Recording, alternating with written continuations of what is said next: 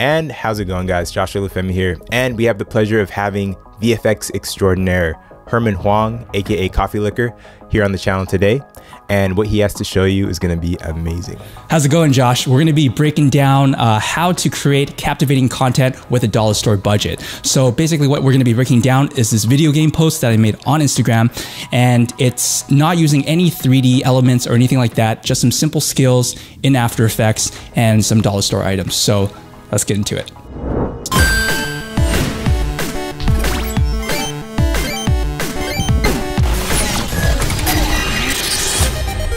Sick.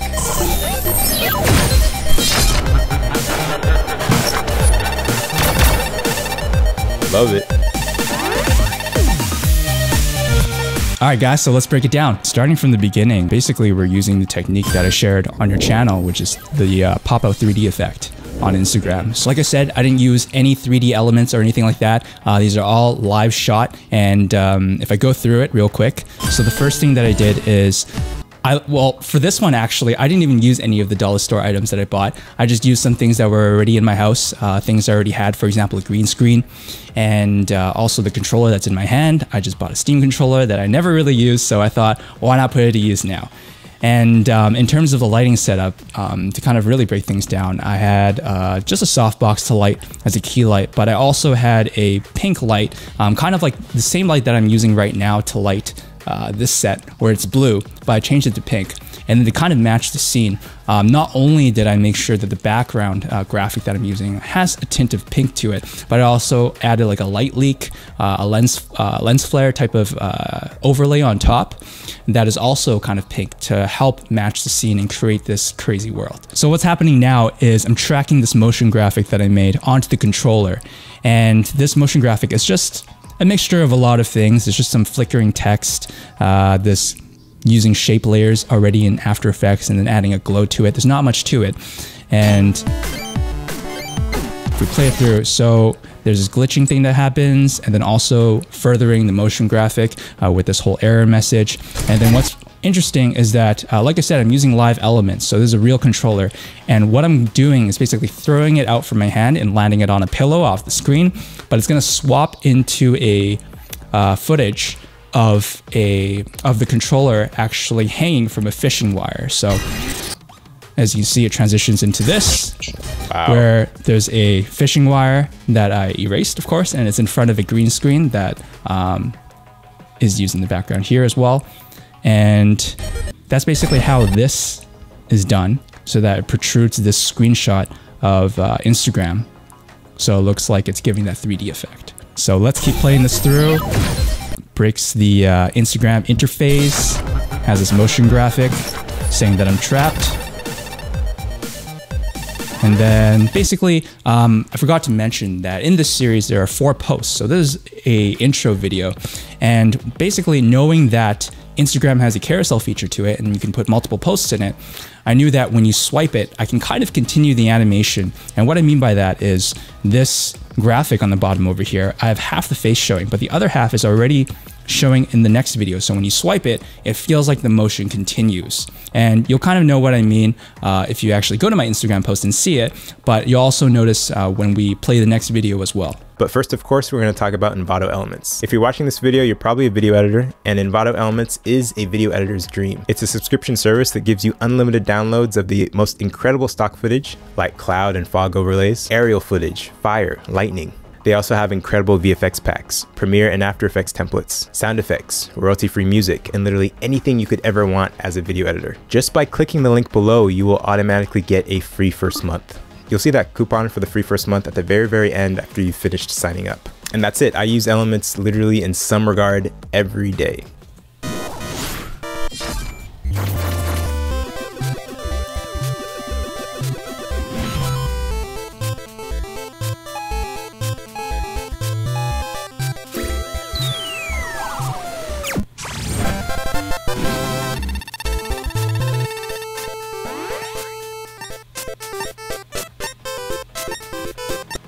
Yeah, that's the next video. So let's break it down from the beginning. This is the part where I mentioned the whole continuing of the animation. It continues the motion to the right. We got this graphic of the environment for this next one. And this is when I started using those dollar store elements that I mentioned earlier. So everything that you see here is just After Effects and some Skittles. That's it. So all these pieces of candies. Those are real Skittles? Yeah, these are real Skittles, man. I just bought like 3 packs of them and hope that was enough for this. And that's dope. I know some of you who are watching are probably thinking, Herman, there's no blue Skittles. There's no black Skittles. What is this? This is just changing the colors in After Effects. So just making sure that there's enough contrast and separation so that there's a definitive color for the border, and it's not the same as Pac-Man here and the ghosts as well. And basically this is kind of like stop motion-y. So if you watch the animation of the Pac-Man, for example, it's opening and closing its mouth. And that's maybe like 4 images where I rearranged the Skittles so it would look like he's closing and opening his mouth. I'm just realizing that even the Pac-Man figures are Skittles. Yeah, the ghosts are made out of Skittles too. And then there's some googly eyes. Yeah. Googly eyes that you can get from any arts and crafts store. Yeah, so when we continue playing this, so this is when I really wanted to kind of test the, I guess, engagement and make this post interactive and have the person feel like they're in control and make it feel like they're actually playing a video game, even though Instagram doesn't technically allow this, right? So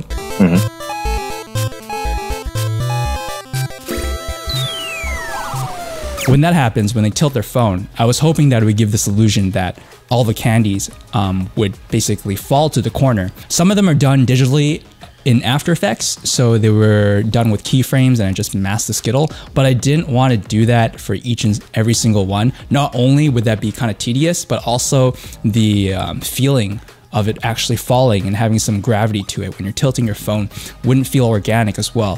So that's why I made this weird contraption. Right now there's probably footage showing it, and it's basically a C-stand where I hooked up the camera from a bird's eye view so you can see all this. And then I also rigged it so the platform that's holding all this candy and everything attached to the C-stand as well. So I basically tilted the entire C-stand, including the camera and the platform, so that it would all lean and fall over to the corner of this screen. That's sick. Okay.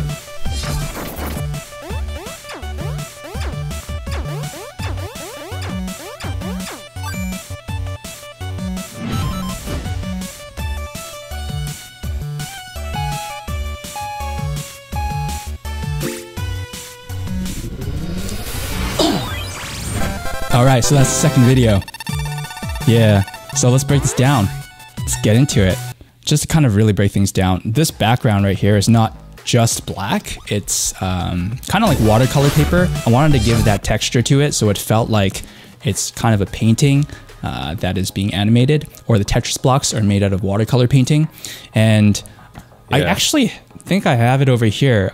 Basically what I did was I took some watercolor paper that I already had because it was a very short-term hobby of mine to paint a little bit. So I had some supplies already, and I'm sure you can buy, painting supplies, at least cheap ones, from your dollar store as well. And I basically painted an entire like piece of paper, a certain color. Yeah, so the thing is, like, the blocks itself, like this graphic, like the outline, I'm using kind of just a graphic template, but the actual texture to it is real. So I actually have it right here, if I can show it on camera.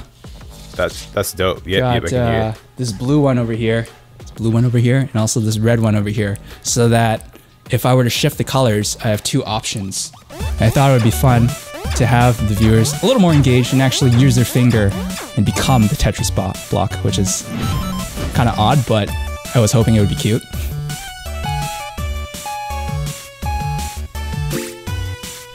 Yeah, and that's it. That was the other video, the third one. Awesome. Thank you.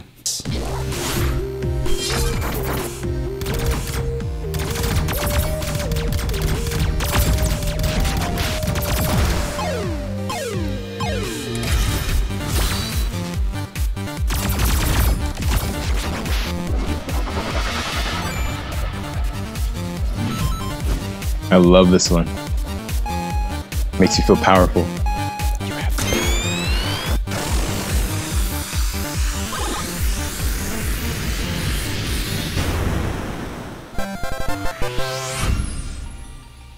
Sick. Whoa, it's Herman. You guys freed me. That's dope. So much dope capacity. Dude, how long did it take you to do just that ending part? You know what? I don't even know. It was one of those things where I just kept shaving away at it every free time that I had. But I think overall, this whole project took me maybe a month from the shooting process to the editing process. But it's not like I was working on it a month straight. So it was just whenever I was off work or during my weekends.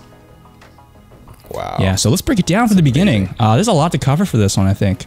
So we got a continuation of this graphic over here, the continuity. And then talking about these elements over here, like I said, none of these things are 3D. So the way that they're tilting, believe it or not, okay, first of all, these spaceships are folded by, how would I say it? They're like gift bags. You know, when you're giving someone a birthday present and you want to get this bag and you go to the dollar store and you got to put your present inside. So I was looking for something that would look kind of spaceshipy or feel a little bit hologrammy or something along those lines, some sort of interesting texture. And basically I cut it into a square. I looked up origami tutorials online because I have no idea how to fold a spaceship. I had to like try it out first to make sure that my spaceship wouldn't look like an elephant or something. And wow. Yeah, so once I got the hang of it, I folded these using the gift bags paper to basically make these spaceships. So I had to make three of them. So one is the main one, and then these other minion ones as well. And then of course the boss one that later comes on. And the way that I'm having these tilt is I basically taped some fishing wire to both sides of the wings. And then I used my hands to kind of like tilt them and rock them left and right. So I'd have kind of like clean shots of those. And this is all on top of a green screen, of course. So all I had to do was key it out and then mask out the fishing wire. And that's how I did it for those 3 ships. Yeah, let's keep breaking it down. Yeah, so I mean, these shots, like these lasers, are just motion graphic overlays. Nothing too special about them. You can use your favorite kind. You can even make them from scratch from After Effects as well. Some glitchy effects using some plugins. This one from Red Giant, I believe. They have like a glitch plugin in their universe set. And then, okay, this one happens really fast. I wanted to slow it down so that you can really see the morphing process. But if I were to break this down, ships, they line up into like this kind of square kind of thing. And basically what happens is each one of them unfolds so that they fold back into the big ship. Wow. Yeah, so did not even notice that. Yeah, you don't really notice that the first time through because it happens pretty fast and there's motion graphic on it. So I was really debating whether or not I wanted to cake it too much with effects or to just have something that looks kind of fluid and flies by, but something that you can maybe appreciate when you watch it again. So yeah, basically it's like stop motion. So I had some photos of the ships unfolding in several steps and then folding back into the big one. Dude, that's amazing. Yeah, mixing techniques, you know? I never tried stop motion, but I thought, why not? There's this really good stop motion artist. His name's Kevin B. Perry, and I follow a lot of his stuff, and he inspires the hell out of me. So I thought, you know what? If he can do stuff like that too, I would really want to implement those types of techniques into what I do next as well. Freaking sick.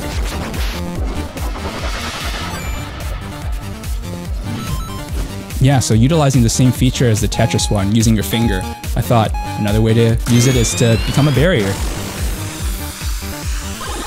Like Josh says, it makes you feel powerful. You're the one who destroyed that ship. You're the one who freed me. It's on me, man. That was dope, bro. Love it. Yeah, fun. Freedom. Funny thing about this screen here is the Blackmagic studio camera that we got for work. Wow. And we never use it. It has this large like LCD display and we never used it. So I thought, all right, let's just use whatever I can, you know, like whatever that you have in your house. That's the back of it? Yeah, this is the back of it. Wow. Yeah, so all these buttons are like, you know, they're like record buttons and the iris and so on.